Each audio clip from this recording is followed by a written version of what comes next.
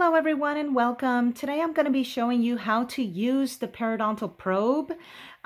This is a great instrument for assessing periodontal pockets. It is also great for measuring clinical attachment loss, recession, the width of the attached gingiva, the size of any type of intraoral lesions that may be present, bleeding on probing, and it is also great for monitoring the longitudinal response of the periodontium to treatment. So now here on my hand I have it's a two-sided probe. I have the PCP12 side on this end, and on the other end I have the UNC12 probe. Now you can see that both sides have a little bit of different markings on them, but they are both measured in millimeters.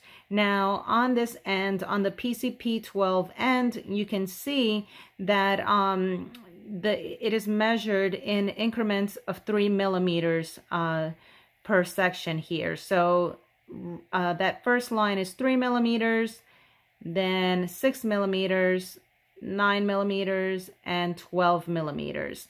And now on the other end, you can see that it is a little finer. Okay, so this one, you can see that the first marking is 1 millimeter, the second one is 2 millimeters, 3 millimeters, and then 4 millimeters, and then when it covers that larger, darker area, it turns into 5 millimeters, then 6, 7, 8, 9, 10, 11, and 12. So they're both measuring about 12 millimeters on each side, and let's go on and learn how to use it. All right, so first, before we begin, I want to make sure that I am going to be starting from the distal line angle. So you want to start by inserting the probe tip subgingivally until you reach that junctional epithelium right at the distal line angle, and then gently walk the probe over to that proximal space. And then make sure that you slant just very slightly, about 10 degrees.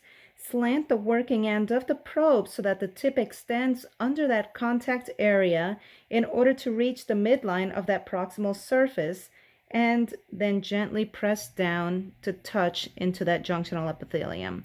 So now we're going to come out and we're going to reinsert at the distal line angle and walk all the way across the buccal into the contact. Once I reach the contact between the two teeth, I am going to again just slightly slant the probe so that I could get right into that contact and go down to that junctional epithelium. Again, distal line angle, walk,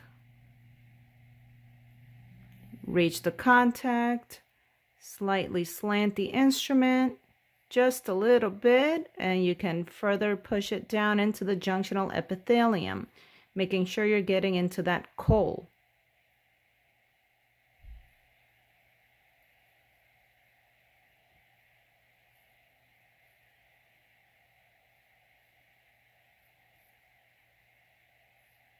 And making sure that you are following the root.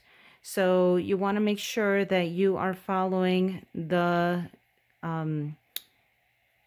shape, the anatomical structure of the root.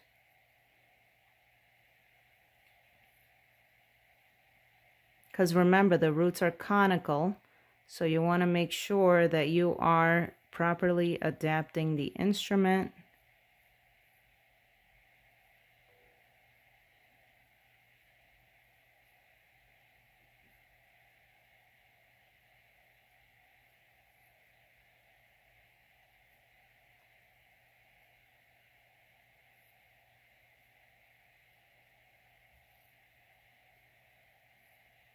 Walking the probe nice and gentle.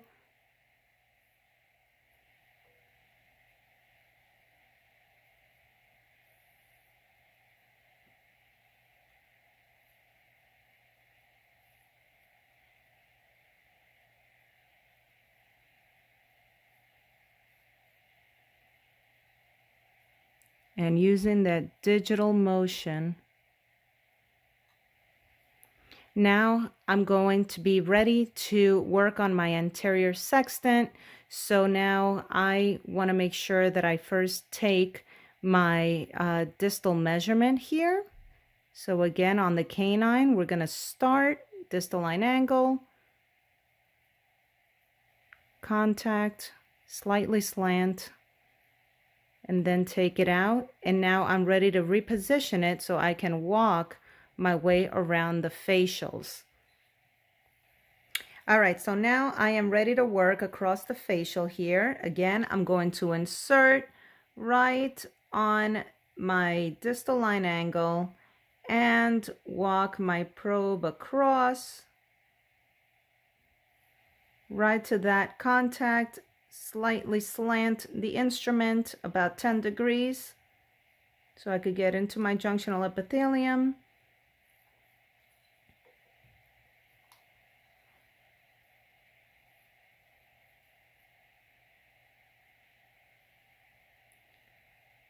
Following that root structure, the anatomy of the root.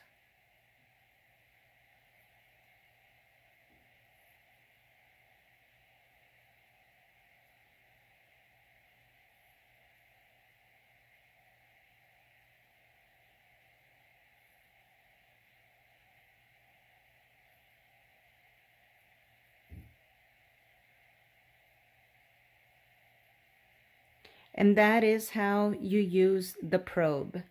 If you like this video, please click share, like, and subscribe, and stay tuned for more.